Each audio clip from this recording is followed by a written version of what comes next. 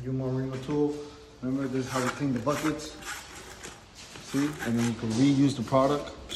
This is one of the best tools invented so far, I think. Besides the exotic one. Look at that, man. Woo. It's beautiful, beautiful.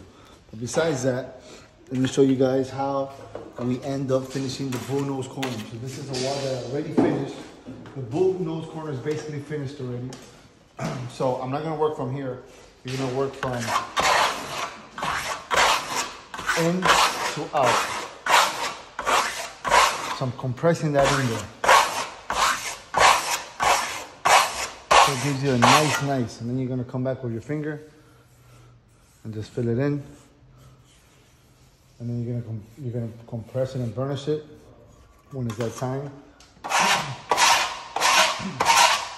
So it gives you your nice bullnose corner, a nice edge with, of course, my Marino.